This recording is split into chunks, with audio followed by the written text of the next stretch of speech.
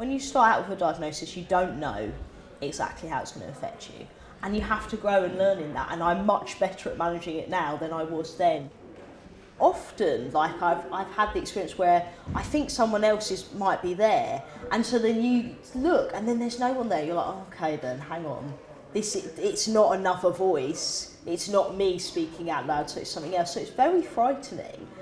Early intervention is really key. It is very important to know that. And yeah, I think for the person it's great for them to start to recognise those things, but I think for other people in their life it is important because you might be able to help them in a way where they don't feel able to say, this is what I'm going through. So spotting those signs is very important if you suspect that that's happening.